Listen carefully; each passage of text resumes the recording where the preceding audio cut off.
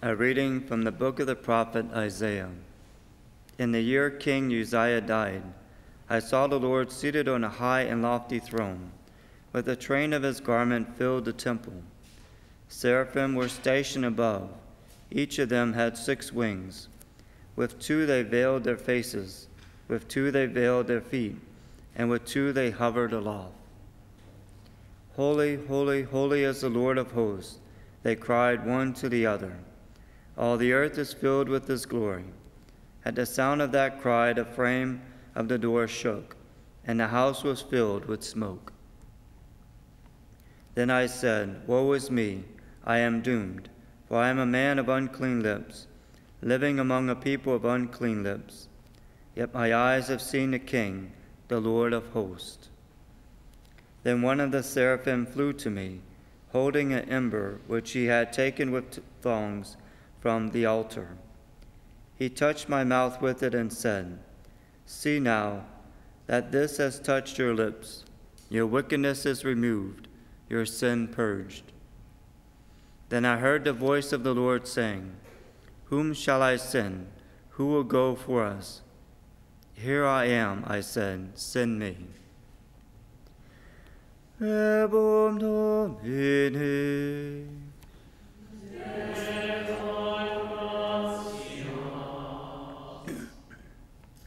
Here I am, Lord, I come to do your will. Here I am, Lord, I come to do your will. I have waited for the Lord, and he stooped toward me and heard my cry, and he put a new song into my mouth, a hymn to our God. Here I am, Lord, I come to do your will. Sacrifice or oblation you wished not, but ears open to obedience you gave me. Burnt offerings or sin offerings you sought not. Then said I, Behold, I come. Here I am, Lord, I come to do your will. In the written scroll it is prescribed for me, to do your will, O my God, is my delight, and your law was within my heart. Here I am, Lord, I come to do your will. I announce your justice in the vast assembly. I did not restrain my lips, as you, O Lord, know.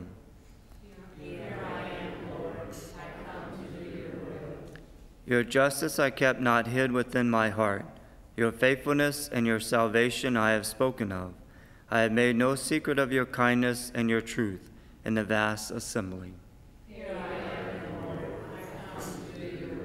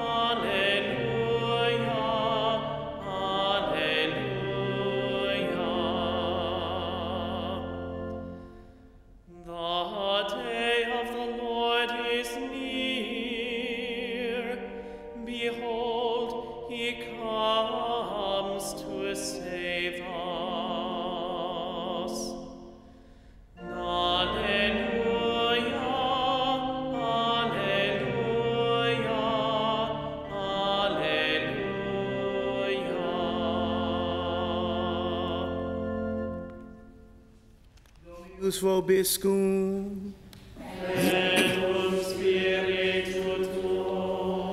Lectio Sancti Evangelii secundum Lucam. Gloria tibi, Domine. The Lord Jesus appointed 72 disciples, whom he sent ahead of him in pairs to visit every town and place he intended to visit. He said to them, The harvest is abundant, but the laborers are few. So ask the master of the harvest to send out laborers for his harvest. Go on your way. Behold, I am sending you like lambs among wolves. Carry no money bag, no sack, no sandals, and greet no one along the way. Into whatever house you enter, first say peace to this household. If a peaceful person lives there, your peace will rest upon him. But if not, it will return to you. Stay in the same house and eat and drink what is offered to you, for the laborer deserves his payment. Do not move about from one house to another. Whatever town you enter, and they welcome you, eat what is set before you. Cure the sick in it, and say to them, the kingdom of God is at hand for you. Verbum Domini. Lost tibi Christe.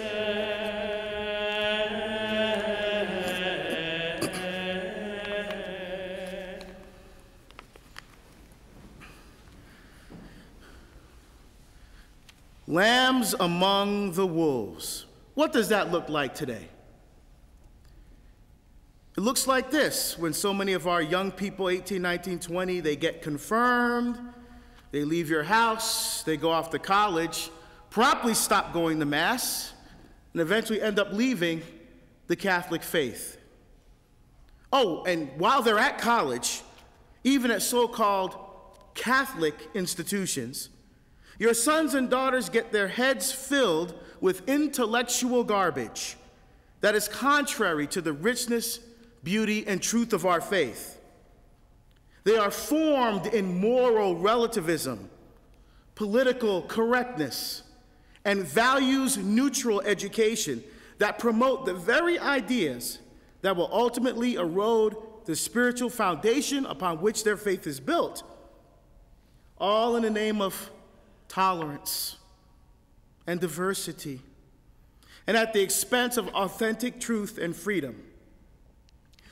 Their faith becomes an antique. Now, I'm not much of a television watcher, but one of the shows that we do like to watch as a family from time to time is the Antiques Roadshow. And if you're familiar with that show, you know, people have these paintings or a vase or something that was handed down from the family through the generations, or something they find in a dealer shop or something in the garbage, and you know, it's something that has some sentimental value to them, and you know, they may put it in a box to keep it away, preserve it, and take it out on special occasions, family anniversaries, Easter, Christmas, things like that. But they really don't think much about it outside of those special occasions.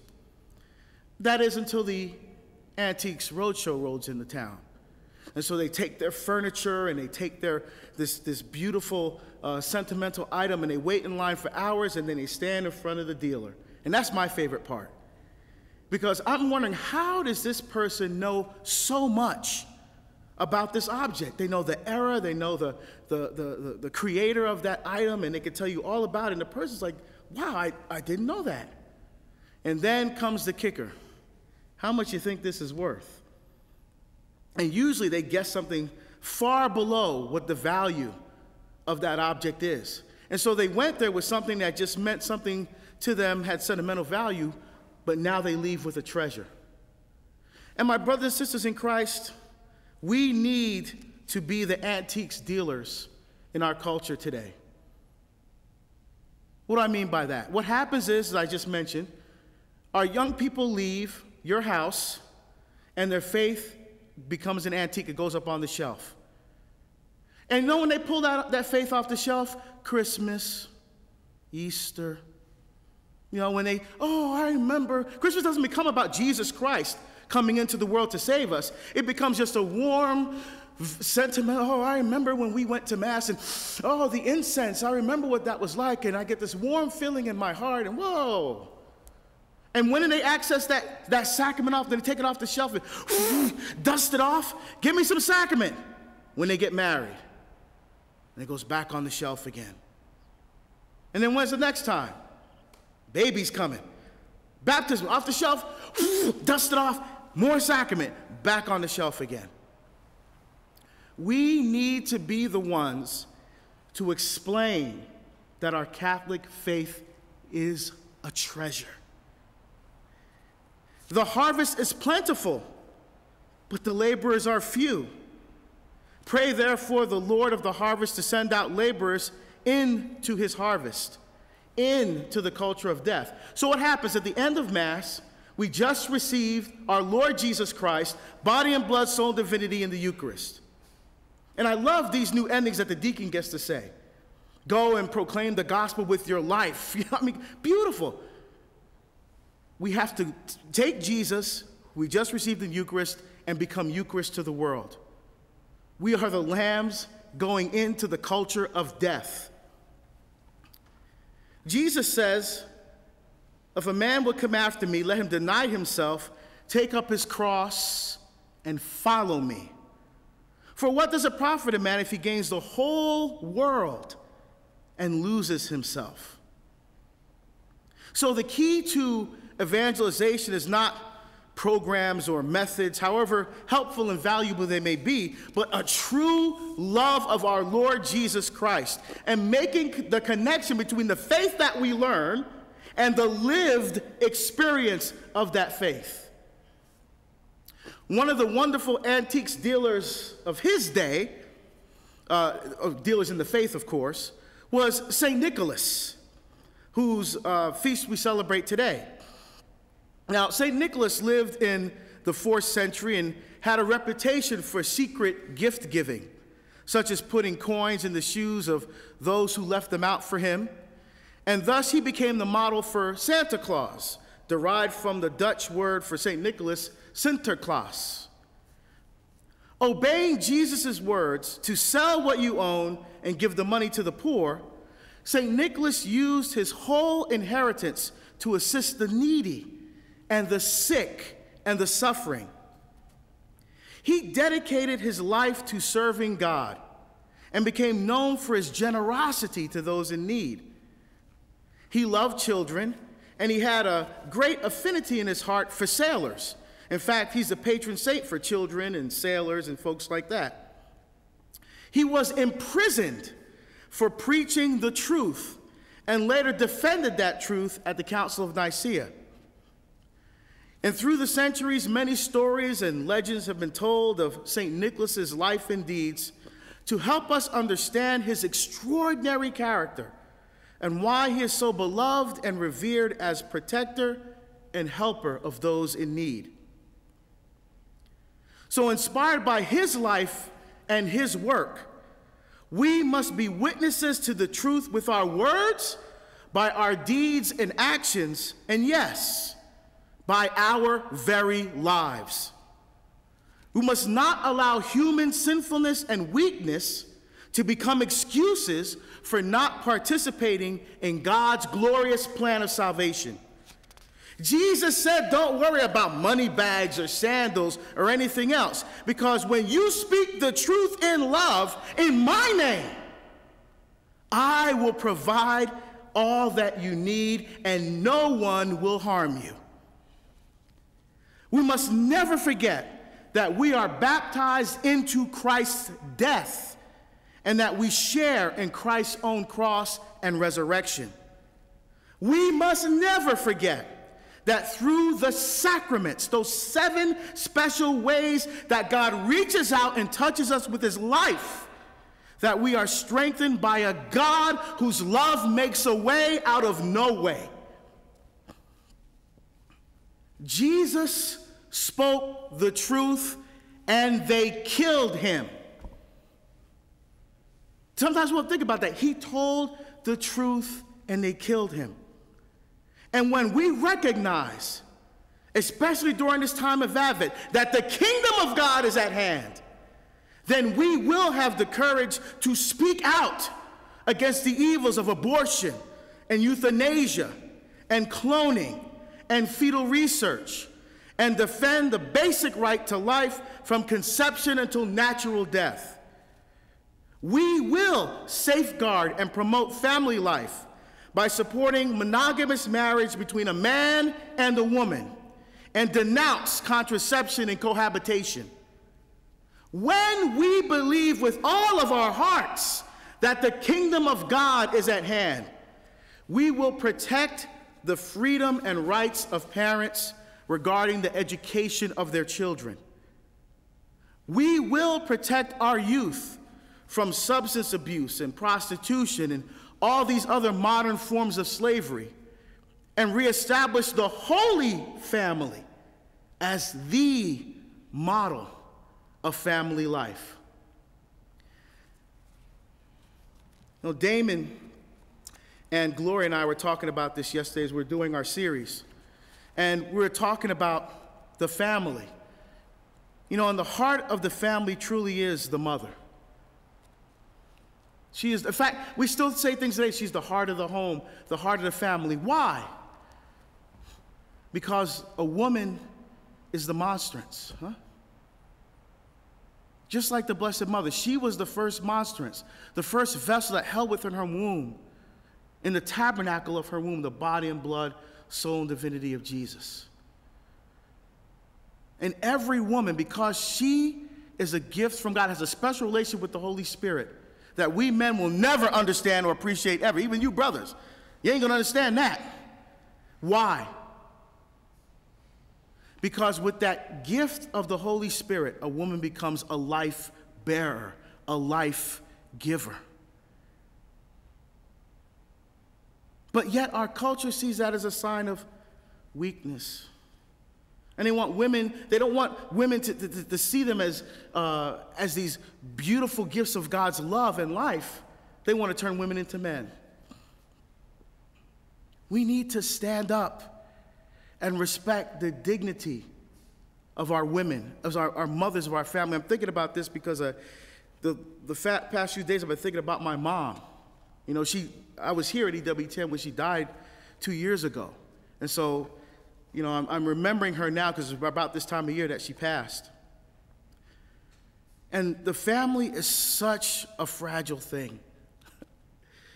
But yet it's that family that forms our children to go out into the world. Yes, Catholic schools, those are important. Youth group, those are important. But those don't take the place of the family. They're supposed to train our young people to go out into the world, to know Jesus personally and intimately. That starts in the home. And we have to stand up and defend what God has given us. We have to defend what Jesus died for on the cross. We cannot be afraid. Yes, sometimes it's scary. You know, we're out in the trenches every day, and sometimes it's not pleasant. But Jesus says, don't worry about it. I got your back. Do your part, and I'll do mine. So my brothers and sisters in Christ, in a few moments, we will be strengthened by the body and blood, soul and divinity of God's dearly beloved Son, our Lord Jesus Christ, who freely gives himself to us so that we can give ourselves to others. We, like St. Nicholas, as faithful servants of the truth, must not be afraid to respond to God's call out of a faith, hope, and love that conquers fear. And because of what Christ did for us on the cross, conquers death and gives us the courage to say, may I never boast except in the cross of our Lord Jesus Christ, by which the world has been crucified to me and I to the world. Here I am, Lord. Send me. Amen.